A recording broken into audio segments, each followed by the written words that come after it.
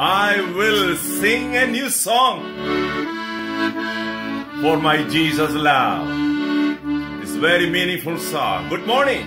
Welcome to the Global Church Ministries. I will sing a new song for my Jesus love.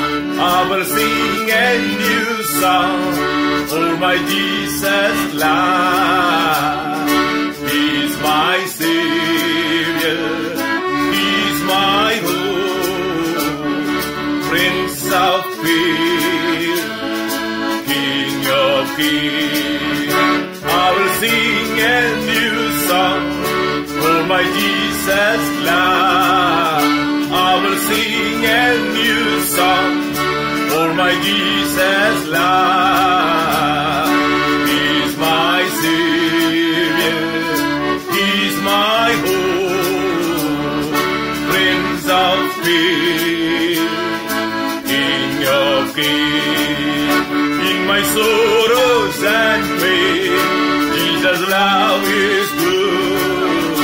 In my sorrows and pain, Jesus' love is good. I'm forgiven by your blood. I will praise you, oh my Lord. I will sing a new song for my Jesus love. I will sing a new song for my Jesus love. He's my Savior. He's my hope. Prince of Peace. King of Kings. I will praise you, Lord, for the love on the cross. I will praise you, oh Lord, for the love on the cross. I am sick. I am waiting for my Jesus coming on cloud. I will sing a new song for my Jesus love. I will sing a new song for my Jesus love. He's my Savior. He's my hope. Prince of Peace. King of Kings. Prince of Peace. King of Kings. Who is that? Our Savior, Lord Jesus Christ. Amen. Elizabeth, please come and read the text for us. Appreciate it. 1 second. Yes.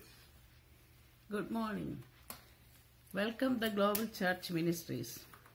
Let me read one word for you. Revelation chapter 3, verse 10.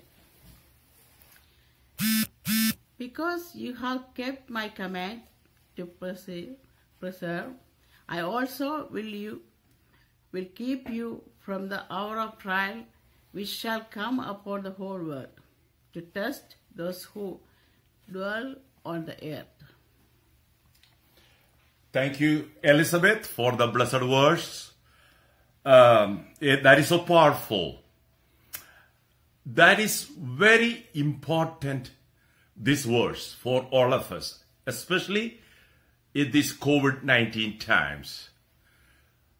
I'm just reading from another version, which is NLT.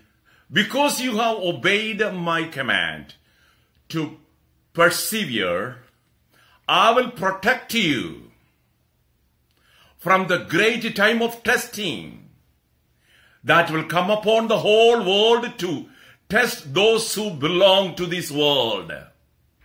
Did you hear what it is that the word's talking about? God will send a testing or trial time to the whole world. That's what the Bible says. That's what Elizabeth read it for us. God will allow the whole world to be tested. At that time, I will keep you safe and sound. Who is that you? Who is that you? That is in the beginning of the text. Because you have obeyed my command to persevere. That is the reason. That is a message giving to the one of the churches in the Asia Minor in the first century. It says it's the Philadelphian church, the church in the Philadelphia. So even the word of God has power and a relevancy even to the present time. This scripture is talking to the today's Christians, today's people also. For you also, brothers and sisters, if you are listening us this morning or evening, whatever your time, this is the message to you. This is a very important message to you and your friends and your family, the whole household. What is it? It is a Bible promise. It is a God promise that God will protect you and me. Why? God says, Bible says there is a reason. Because you have obeyed my command. To persevere means even if it is a tough time or trial time to the whole world, I will protect you because you obeyed my command. That's what the Bible says. That's what she read it for us. So the question is this one. If Jesus is our personal Savior, if we have confessed our sins to Jesus Christ, number 2, so that we will get the divine joy and peace, then our life will be in the perseverance and in the persistence of faith. So we will be protected. God's people will be protected from the great time of testing. That's what the Bible says. Elizabeth, please read the 2 verses above, the verse 8 from chapter 3 of the book of Revelation, please. Okay. Revelation 3:8. I know your works. See, I have set before you an open door, and no one can shut it. For you have a little strength, have kept my word, and have denied my name. Have not denied my name. Yes, that's so beautiful words, very powerful words. Everybody should read that one. There is a reason is mentioned in the previous verse, verse 8. I'm so excited. I'm so excited. Because there is a reason. I know all the things you do. Bible says God knows everything about you and me. That's great. Right, Elizabeth? Right. Yeah. God knows everything about us. That's what it says. I know all the things you do. That's what the Bible says. Whatever we're doing, Bible says, I know what you're doing. Oh, great. Oh, that's fabulous. Praise God. And he says, and I have opened a door for you that no one can stop. Great. Next one. You have a little strength.